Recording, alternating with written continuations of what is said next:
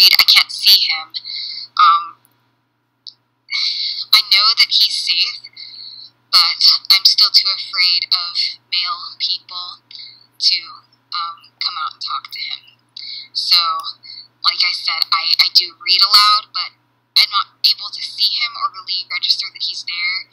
I know that he's there, but like I'm kind of in a dark space inside where he's just blocked out, and so that makes it possible for me to do that without really actually like being out in the body, if that makes any sense.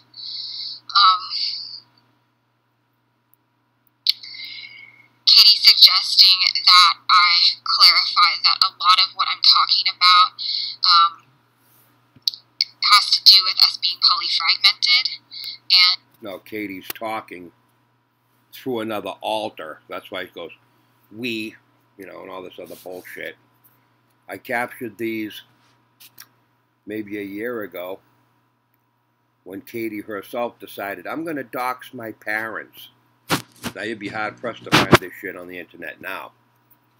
But, of course, as soon as she did, I jumped on this fucking shit and copied it, and then I downloaded the motherfucker. And it's been a long time, and I'm like, you know, her father is a psychologist. You know, probably her handler, her agent, whatever, helping to train her in the right language to speak while she talks her bullshit. And here it is. So let's just watch the stuff in here. This is not going to be a long video, maybe 5 minutes or so. Not everyone who watches this channel may really understand what that means, so she wants y'all to know that we're going to put a link to an article about polyfragmented DID in the description, and also a link to some testimonies that we made about it, specifically our version of it, called exponential fragmentation, that those who are unfamiliar with all this can go to in order to understand better, if that's something that you want to do. So, yeah, I've been blocking out the night.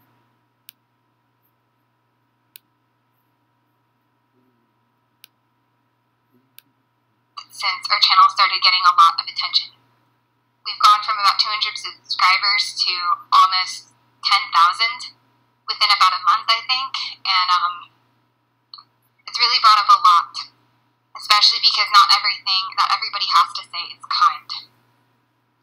But we've been doing a tremendous amount of deprogramming around the stuff that's gotten activated by things that perpetrators have said in the comments and left in emails, and it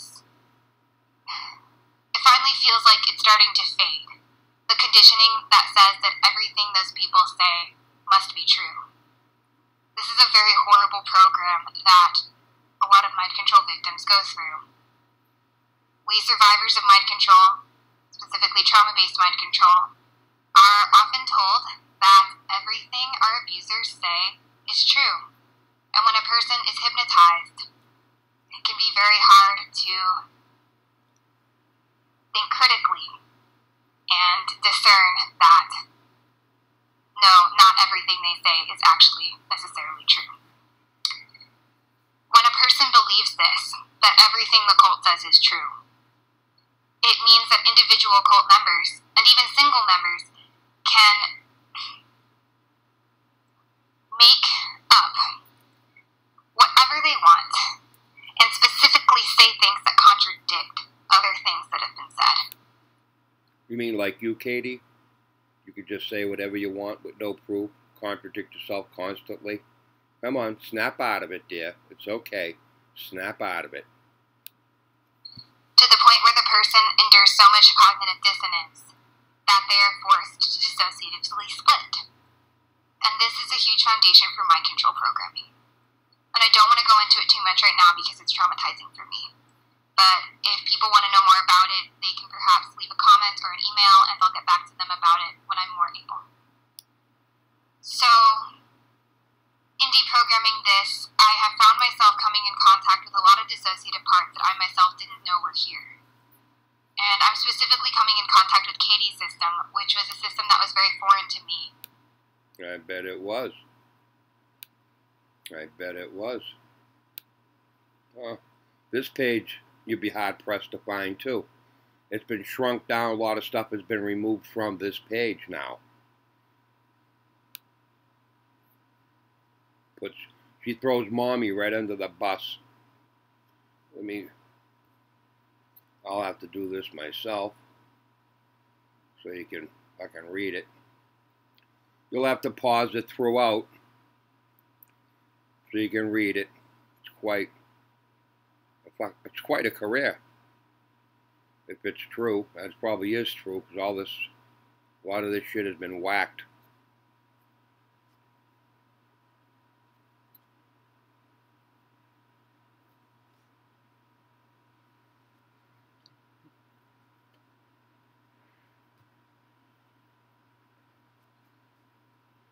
Again, I just want, you can pause it throughout, but I want to make sure it's up long enough so people can pause it and then read whatever they want to.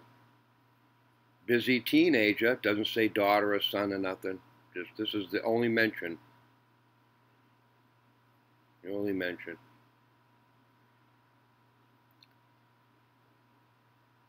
Of any child with their busy teenager. So it doesn't even say Katy the whack job or anything like that, so you don't even know.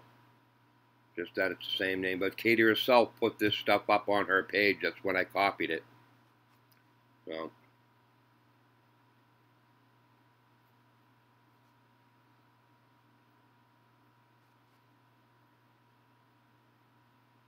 And we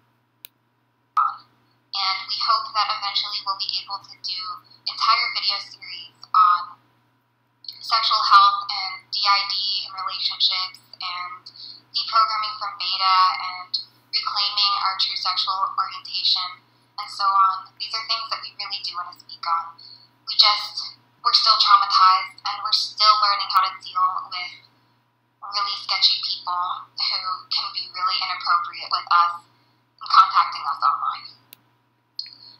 Well, so that being said, really that's all I want to do is just put out daddy and mommy, because she did it herself.